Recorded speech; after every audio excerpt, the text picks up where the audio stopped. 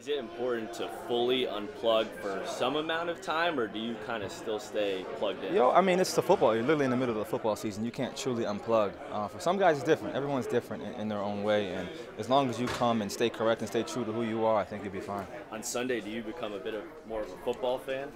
Yeah, I watched a couple games. I watched games that my friends are a part of, but I don't have cable, so I don't really watch football. How do you feel about this defense after last game? A lot more confidence? Yeah, it's nice to see the defense really fire on all cylinders. The hard part is doing it every game, and that's all I care about. I don't care about just one game. I want to see what we can do throughout the entire season.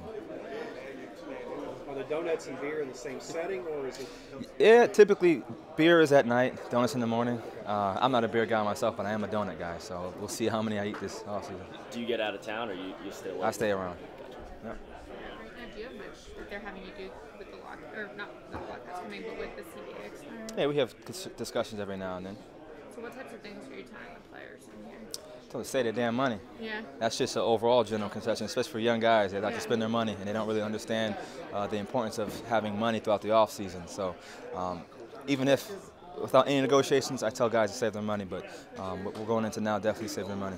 Do guys usually come and ask you these questions about Oh yeah, it's awesome because guys actually come up and talk to me and ask me questions, so I got to be on my toes, understand the ins and out of it. I don't always know the answer. I hit up Lester, our rep, and he gives me some answers, so I'm just a liaison between both. I think you had mentioned back in the spring that you never let what come in affect what goes out, right? Like, didn't you say you set yourself a budget when you got in the league? Oh yeah, I stick to my budget. I've been at the same budget for about a year now. I had the same budget for my first 3 years. I upped it a little bit, so I can give my parents some nice flights coming in and some nice rental cars and stuff like that. But I'm a simple man. It doesn't matter how much is coming in. I'm going to spend my budget and stick to my limit. Yeah. So, what have you found are some of the more effective ways to tell guys about these saving methods? I guess understanding taxes, number one.